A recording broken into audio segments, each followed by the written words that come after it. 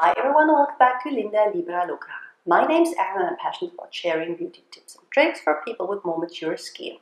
And today is another one of my series of wearable makeup trends 2019, in which I try to incorporate things that I have seen on the runway and in the magazines and translate it to my everyday life with office, playground and this kind of stuff. And today's look is graphic liner and the color green, both mixed in together. So without further ado, let me zoom you in and I hope you enjoy. First thing we're going to do is we're going to use this shadow here, which is just a basic gray color on a flat brush. It's called All Races by MAC, but yeah, any color will do. And just use it to even out the eyelids. My eyelids have a lot of veins, so I need one of these barely there colors to make things appear even, especially if I wear color. Next up, I'm going to reach for a green liner. This one is from Line & Grow and it's a tinted lash enhancer in the color olive.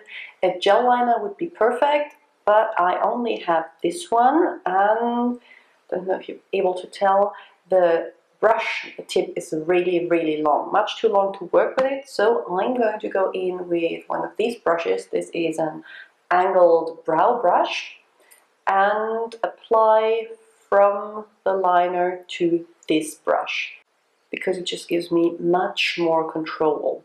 And then I'm using this stiff brush and trace out the liner, and I'm going to start where my crease comes down and stamp it on to my lash line. And the fact that this brush is so stiff gives me really good control, so I can get a precise and almost even line. Then I'm going to take the same brush and just draw a line to the inner third, to almost where the pupil starts. So I'm not going all the way in, I'm not doing a whole line, I'm just going up till there to keep the focus on the outer part of the eye. And instead of leaving this like a just thin wing, I'm going to connect these two to make it a triangular shape. So if you look down, you can see that this is a triangular line. It's really, edgy because it has edges. It's not your soft wing. And as you can see, that the liner stops around here. It just disappears into the lash line, which differentiates this kind of liner from the usual one that I would do that follows the shape of the lash line, and it gives just a more graphic look to the eye. Now, because St. Patrick's Day is coming up and I want a little more color, you really can't tell that this is a green one, I'm going in with this color. It's just a shimmery lighter green on a fluffy brush, just a little bit, and use that along my crease. Just a dusting for some hint of greenness and really feathered out, no harsh lines, which is why I use this brush, because it blends on the go. So you just get a faint impression of the green without being too in your face.